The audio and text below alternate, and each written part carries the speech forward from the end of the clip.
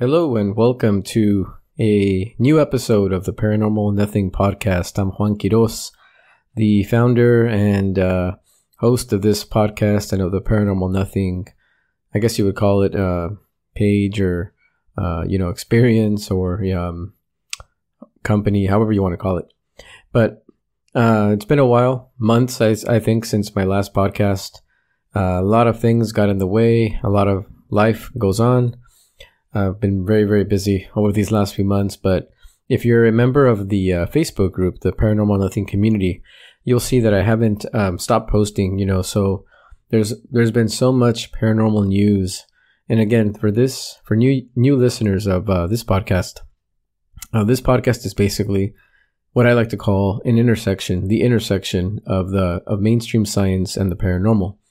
So anything related to those two topics, especially where they intersect, that's where we will actually get into through all the different pages that I have, social media, and then in this podcast, and again, even on my YouTube channel. So for this podcast, I wanted to talk a little bit about data science. So it's kind of a little bit of my background, and it's a big thing now in technology. If you've heard the term big data, or if you heard of the term even something called machine learning or artificial intelligence, you'll kind of know that what all those terms essentially mean are that we now have an enormous amount of data available in the world, on the net. It could be mined. It could be what the term is typically called scraped from web pages, from backend servers, from SQL, using a language called SQL or some other languages as well for data science, where you can actually scrape the web for a variety of frequent terms, a variety of frequent images, even when it comes to AI. But that's just the very, very pinnacle, a very high level of what data science is. But it can actually be used to predict. So that's where things such as AI and machine learning come into play, particularly with statistics. So if you're familiar with statistics, you know that statistics could be used potentially for creating, they could create portrayals or pictures of things that maybe aren't necessarily true. But they could also tell us a really good prediction of something that might happen in the future based on a variety of variables and observable data. So the reason that I kind of wanted to talk about data science in today's episode is because I recently came about an article from a website called Mind Matters. Mind Matters. The website is called mindmatters.ai. And I post about this website quite often in my Paranormal Nothing group on Facebook. Again, if you're not a member and if you'd like to be a member, a link is in the show notes, and it's also in the site for my YouTube channel, or even on the site for any of the podcast apps you're listening to. If you're listening to this podcast, it's on there as well. I no longer have the paranormalnothing.com. I think I was just kind of redundant, and then I didn't want to waste any more money in maintaining it and paying for the service. So I've gone ahead and removed it. So anything related to the Paranormal Nothing will be found on Twitter or on Facebook group and the Facebook page. I no longer have Instagram because I just kind of found it a waste of time. It was getting way too esoteric, way too fringe. Nothing against those people, but that's not the point of this podcast. I really wanted to stick to hard science, and hard science with the intersection of the paranormal. So if you want to find anything related to the Paranormal Nothing, again, those are your avenues. But going back to this Mind Matters article, the title of the article was Data Analyst Offers 15 Reasons Extraterrestrials Aren't Seen. So the data analyst that's referenced, the name is Young Lin Ma. And the date of the article is actually August 21st, 2021. So it is not a recent article. It's a little less than a year old. But what struck me is the headline. Data analyst, right? So, of course, I went ahead and looked up this person, Young Lin Ma, and it looks like the article on Mind Matters is being referenced from a source article on medium.com. So in medium.com, we don't see too much about Young Lin Ma either. So basically all it says is that Young Lin Ma is a contributor to medium.com, and that he's basically, there's a little picture about this person, and it says data analyst at a sizable multinational company. So whatever that means, that's who Young Lin Ma is. He has 86 followers, and there's actually a reference to his LinkedIn page that you can actually look up, but there's nothing there. So there's nothing really on LinkedIn on this guy. I've done some searches for him too, so I don't know again about the reputation of this data analyst, Young Lin Ma, but it looks like in Medium, he has posted quite a few articles. So he is a quite frequent contributor to Medium.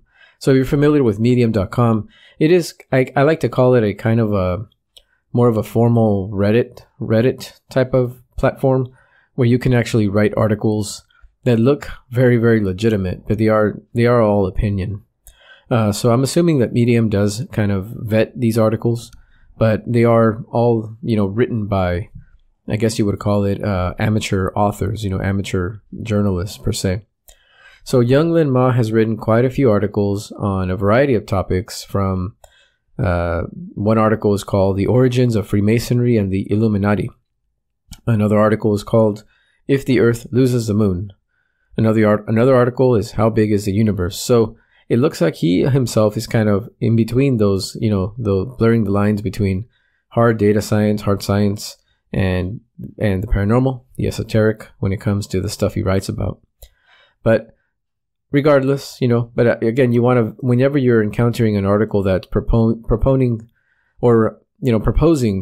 to kind of answer the big question, which is the Fermi paradox, right? We really want to vet that article. So that's what his article is basically saying. He's giving 15 reasons why we haven't seen ET. And essentially that's the answer to the Fermi paradox. So, right, if you're familiar with the Fermi paradox, Enrico Fermi, very famous physicist, said, if the universe is full of aliens, where are they? Why haven't we seen them? So there's a variety of solutions to the Fermi paradox, some more famous than others.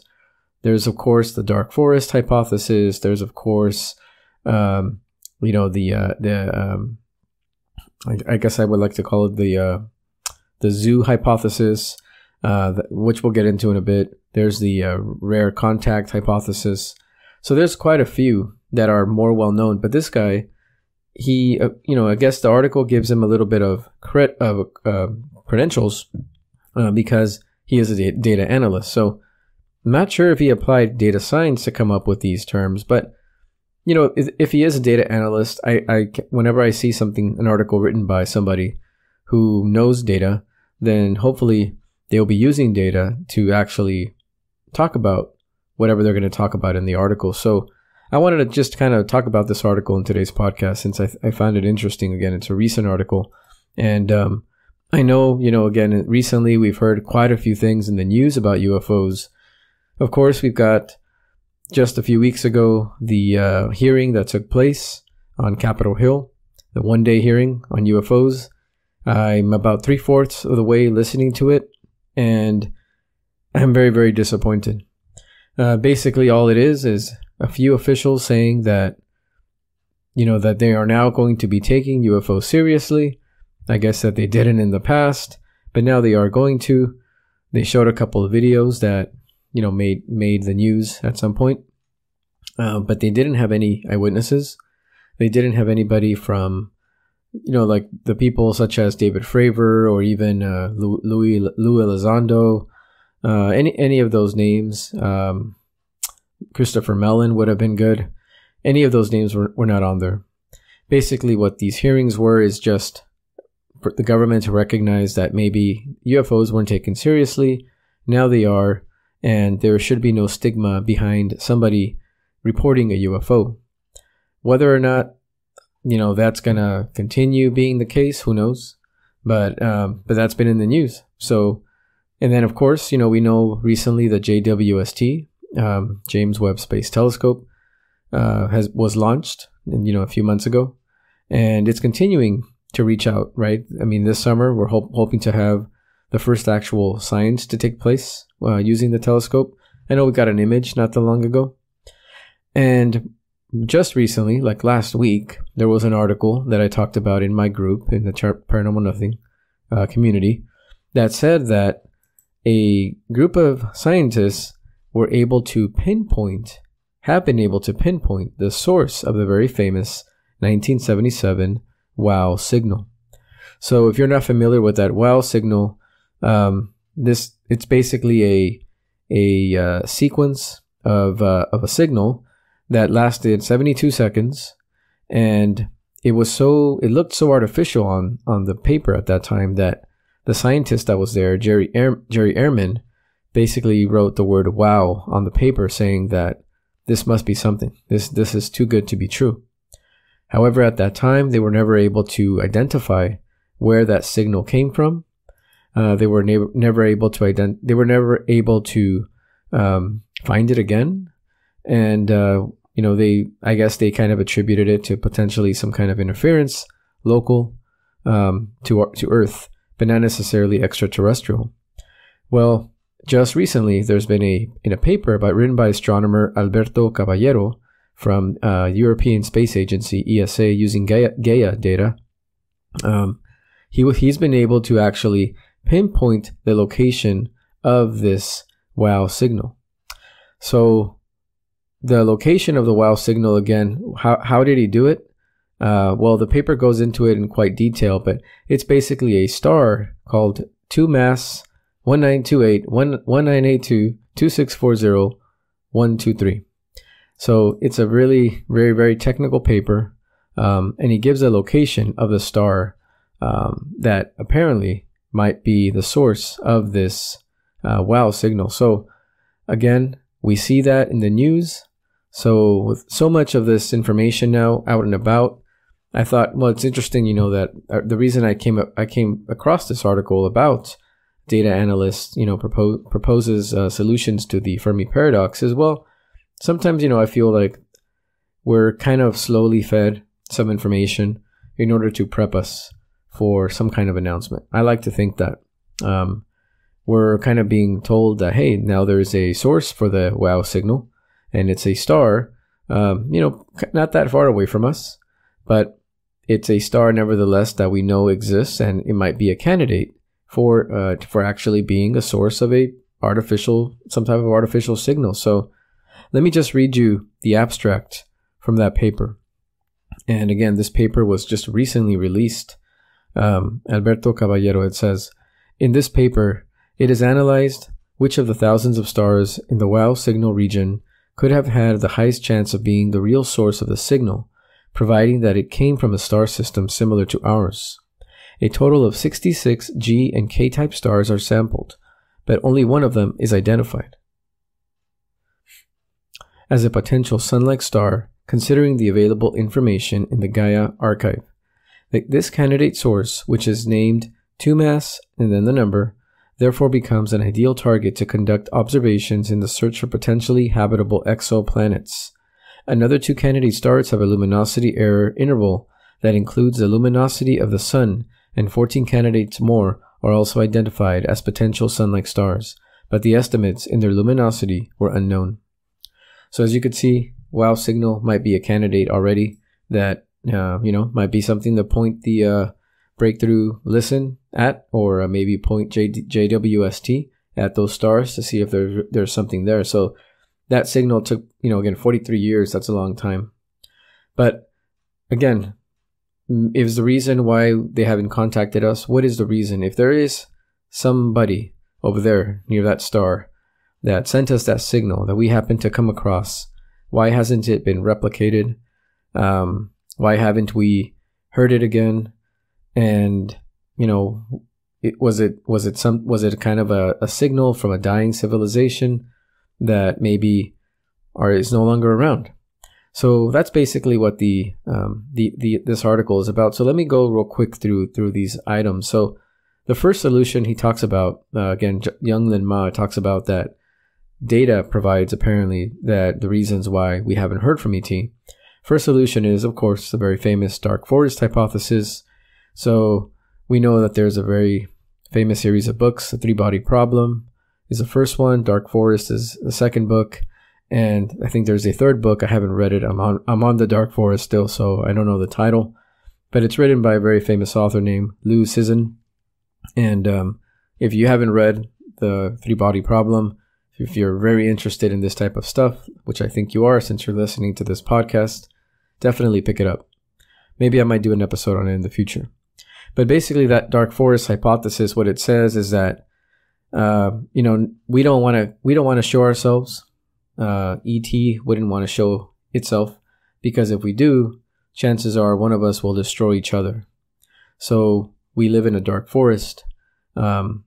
We live in a type of the idea of a dark forest, almost like an imaginary dark forest where neither one of us wants to show themselves, because war will ensue and will cause the elimination of either race or either civilization. So essentially, we choose to live in a dark forest.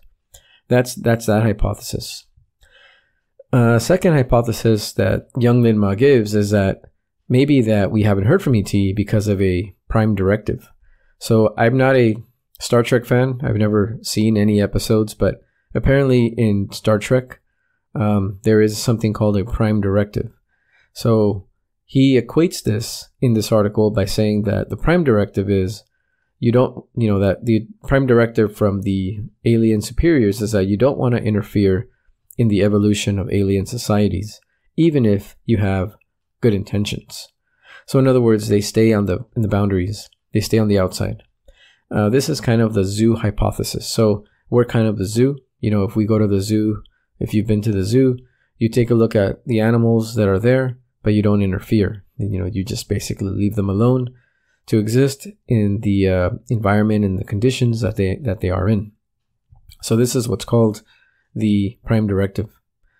So the third reason is he starts it by saying, how can we be sure we are not just an ET's simulation? So again, kind of a hologram.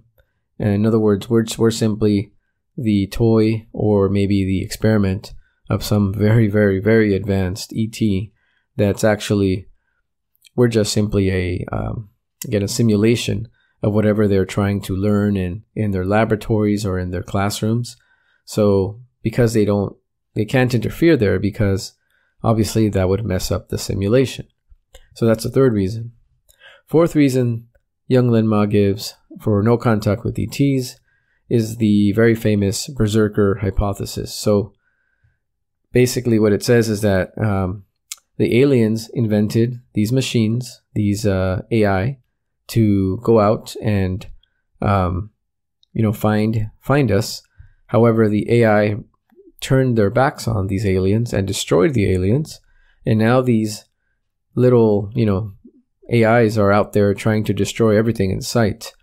So basically, we haven't seen them because essentially they are out and about trying to destroy anything, but we're not even worth destroying. But if we do encounter them, it's probably not going to go well for us. Another theory, number 5 here, is a very, very famous, and I kind of talked about it in my Paranormal Nothing podcast episode where I talked about the Fermi paradox, is this theory called the astivation. I hope I'm saying it correctly, or astivation or astivation hypothesis. And basically it says is that aliens are sleeping. So we don't want to wake a sleeping giant. They're sleeping and they're just waiting for potentially some big transition phase in the universe.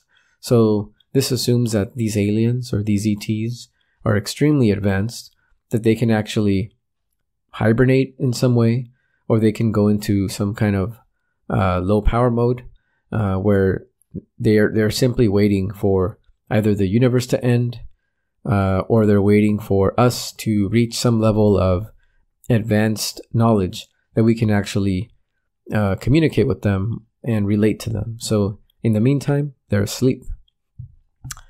What's another theory? Number 6. Basically, Young Lin Ma says that we haven't heard from them because there are very few aliens out there. So what does that mean? That's another theory that is sometimes called the rare earth hypothesis. So basically it says that even though the universe is ginormously big and is full of stars, and those stars have planets, and some of those planets are Earth-like, and some of those Earth-like planets may have life, that's very rare. So in other words, the statistics don't necessarily work for Earth-like planets in the universe. So because of that, Earth is very, very privileged. Earth is very unique, and it's not necessarily going to be, there isn't going to be many Earths like we would assume there is. So that's the reason we haven't met aliens. Number 7. So number 7 is another very famous, and I kind of like this one the most because it just has a cool title. It's called The Great Filter. So what does that mean? It simply means that there is some hypothetical great filter in the universe where if a civilization has not reached this particular level, what they call the Kardashev scale, Kardashev level. And a Kardashev scale is simply a scale of how advanced a civilization is. So there's like type 1, type 2, type 3, and it could actually go beyond.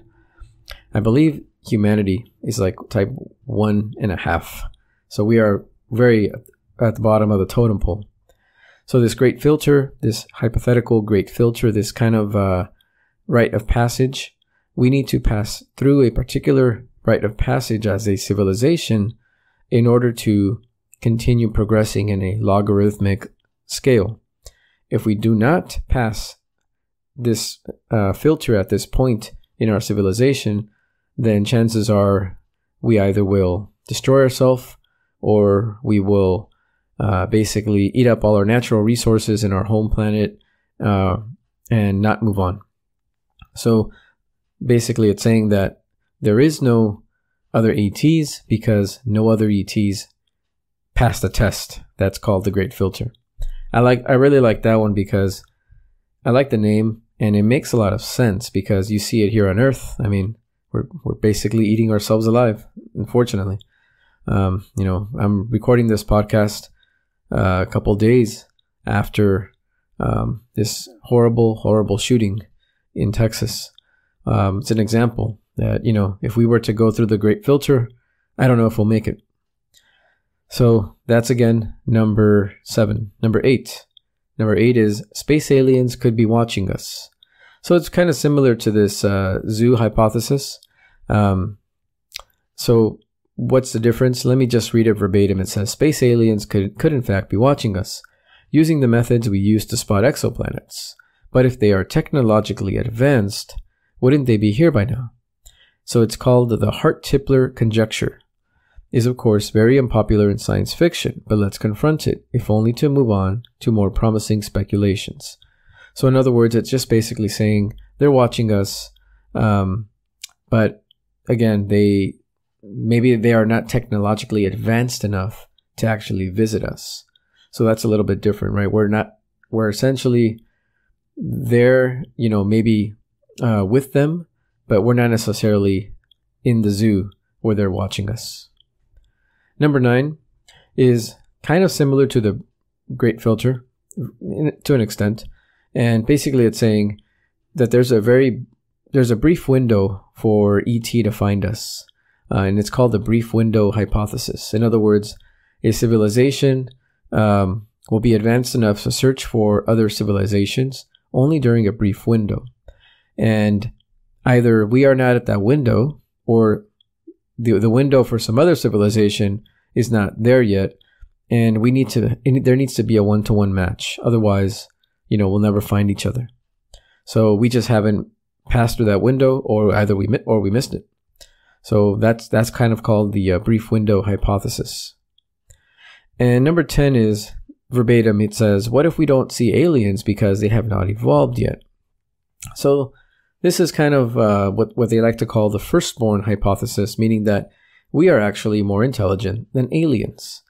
I recently finished reading this very famous book called The Sparrow, where it talks about a group of Jesuit priests that go to a planet Rakat in another star system, actually Alpha Centauri star system, in order to meet ET, who's there.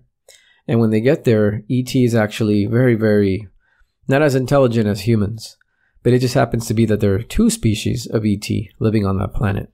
One intelligent, very intelligent, and one that's not so much.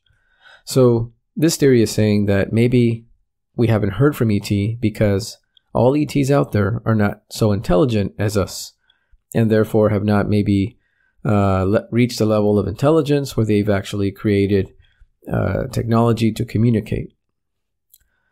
Another reason, number 11, and we're almost at the end here, is that aliens do not exist because they've evolved into virtual reality literally at a nanoscale.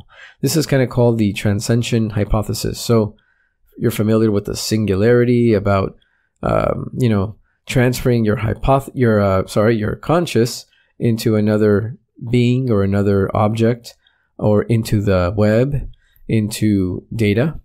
This type of theory is very, very popular also now because of Raymond Kurzweil, the singularity, and those types of things.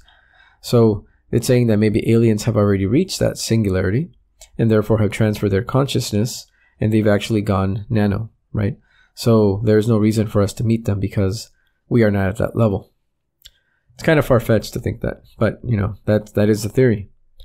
Another theory that's kind of a very interesting one too is that intelligent life in the universe is actually living interior oceans of planets and moons. So it's kind of, if you're familiar with that theory that there's a hollow Earth, or that there are the Neros and the Deros, that there are actually beings living within the Earth that are coexisting with us. So this theory is kind of like that, where it's saying that there are other planets out there and we know that there are water worlds for sure. And we know that there are all kinds of worlds, right? Even worlds made of diamonds. But that some of these worlds, there's actually intelligent life living in its oceans or in the interior of that planet, maybe because of the plate tectonics. Within that planet, it's a nice, comfy place to live in, whereas on the surface, it is not.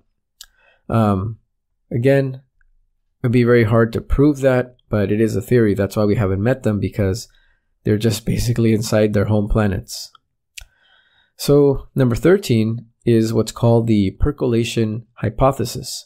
And it says, is real-world space travel just too daunting for ET? In other words, they cannot overcome the laws of physics any more than we can. So in other words, they're basically at the same level we are, maybe even less.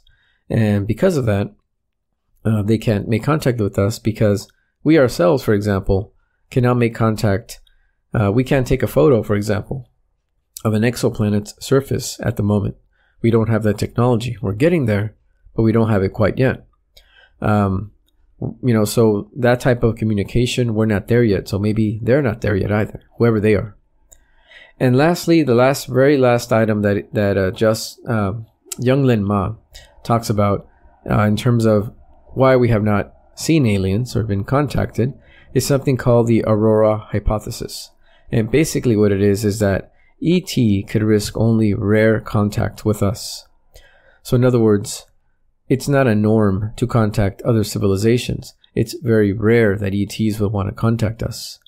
So I kind of equate this to some kind of, very indigenous tribe living on Earth, and they like their privacy. So very rarely would they contact a civilized or let's say a third world country or a third world group, in case maybe only if they really needed it, some type of medical emergency or some other kind of emergency, but otherwise they would want to be left alone.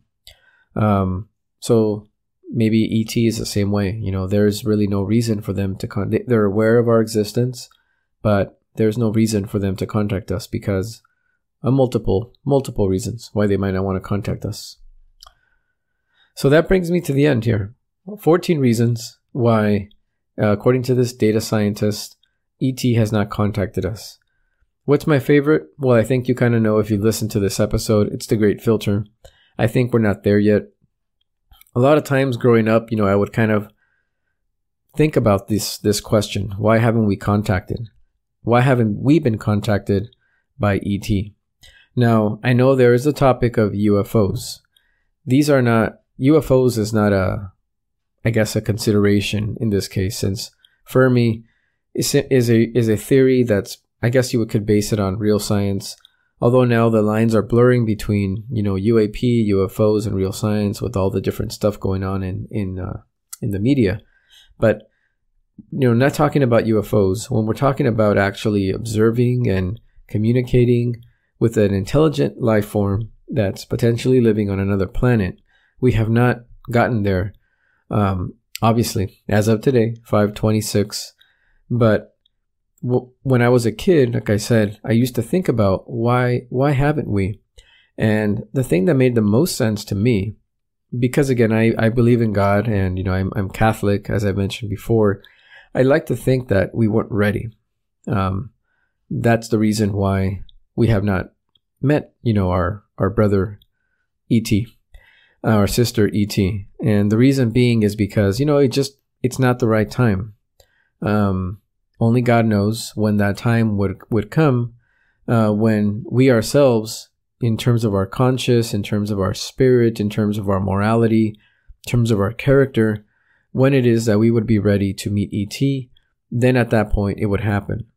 So I don't think that any one of those explanations kind of considers the spiritual aspect of why we haven't gotten our answer to the Fermi paradox, but that was kind of my answer, because I just felt that, if we didn't meet E.T., and if we didn't knew that E.T. existed at the wrong point of our existence, of our trajectory, would have caused quite a few things. I mean, look what happened with COVID. Look what happened with Black Lives Matter. Quite a bit mayhem and chaos ensued. A lot of people's characters came to light during this type of emergency. So that's the reason why I felt that maybe, once we're ready, then, God knows the time. We will know. We will know if we're alone. And I'm 100% certain that we're not. And the reason is because I like the hypothesis of space is just huge. Space is huge. And second of all, we know that there are Earth-like planets around sun-like stars. And statistics and probability tells us. So apologies for that dog barking in the background here. Statistics and probability tells us that chances of us being alone are 0. There's too many chances for us not to be alone. So I hope you've enjoyed today's podcast, which is more of a review of this article and kind of delving into the Fermi paradox again. Hopefully I can put out another podcast soon, maybe in this nature, shorter, more to the point, and focusing on one topic. Thank you again. Hope everybody stays safe. And as always, question everything.